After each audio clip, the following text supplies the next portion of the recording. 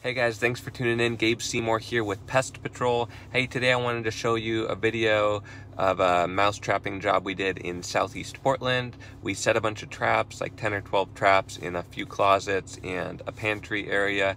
Ended up catching a mouse 3 days later and no other activity. So pretty easy, quick job, and hope you guys enjoy.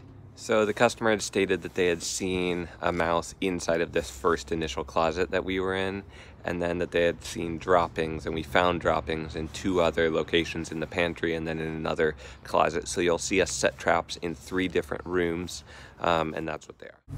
So we got a bunch of traps here set. We're gonna stick them in this closet here and see what we can catch.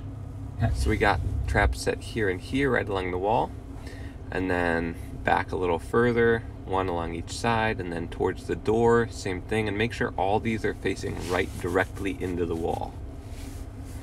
Up top, we got one set sideways there, and then we got one set right here, right along that crack. Just another note, you noticed that that one trap that was set up top, it was literally set sideways. I had it sort of wedged in between the ceiling and kind of a part of the foundation wall, and that's part of trapping. Sometimes you got to be really creative, so don't be afraid to try that. You'd be surprised at the places where rats and mice can get caught.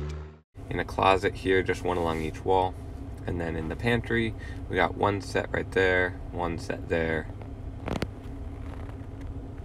And again, notice oftentimes in these smaller rooms I'm just setting one along each wall, or one along 2 of the walls.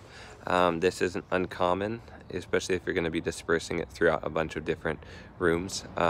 So just make sure that you have coverage that you feel comfortable with. You could set more, you could even set less, but with mice it's good to have multiple traps that they can nibble on.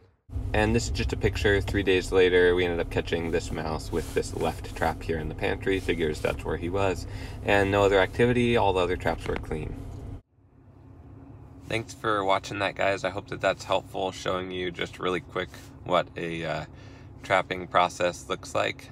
Just a couple notes that when we set mouse traps, generally you're either going to set them back to back against a wall, or you're going to set it straight facing directly right into a wall.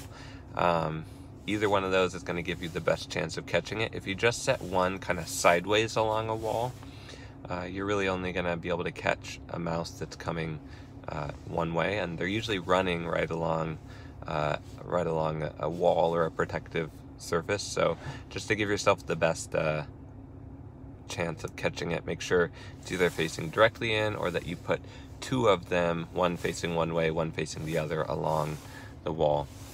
So hope you guys enjoyed this video. If it added value to you, leave a comment below, like, subscribe to the channel. And as always, feel free to give me a call or a text with any questions, comments, concerns, or if you would like us to come out and take care of your rat, mouse, or pest problem. 503-985-6523, 503-985-6523.